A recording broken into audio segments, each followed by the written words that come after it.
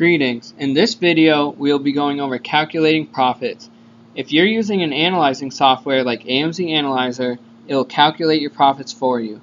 However, if you just want to calculate your profits for one or two products and don't want to use the software, you can use FBA Fee Calculator.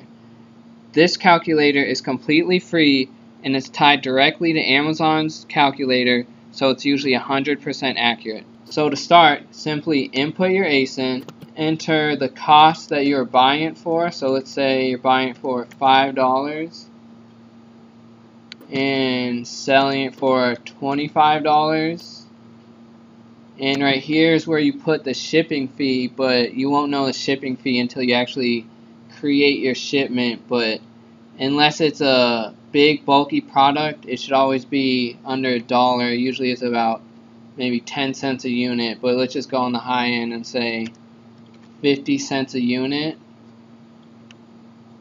And on this left side is for a fulfillment by merchant seller, so don't even worry about this side.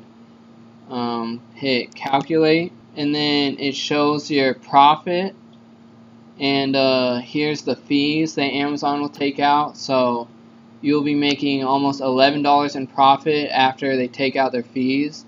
So Amazon would be taking $3.75 in referral fees, and then $4.76 in fulfillment fees, and that's all included in this net profit. So if you sold at if you bought at $5 and sold at $25, you would be making almost $11 in profit, which is 43.88 net margin.